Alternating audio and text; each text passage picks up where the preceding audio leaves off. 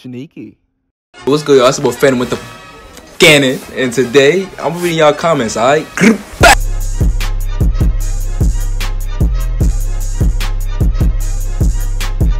So I was reading through the comments, and I keep seeing the same question, like, "Yo, Duke, how come you're so much better than Davis in every aspect of life? Like, from basketball to like A&P shit, to like getting bitches." Okay, y'all. So for today's video, I'm gonna be calling A&P members and asking them about.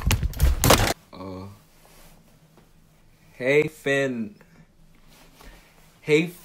I'm just gonna keep it nice and short with y'all. I came up with a game plan and I executed. Simple as that. Much money.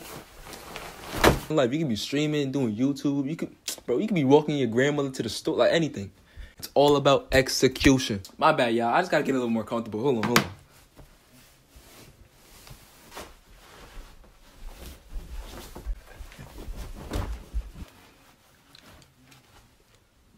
That's better. You see, that's the difference between me and Davis, you feel me? I grew up on D Block. He grew up in a gated community. It's a difference. And I mean like a really big difference. Do you spend on...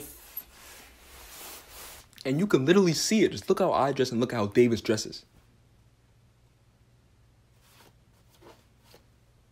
He grew up in an all-white private school and then dropped out in high school. And I grew up on D Block.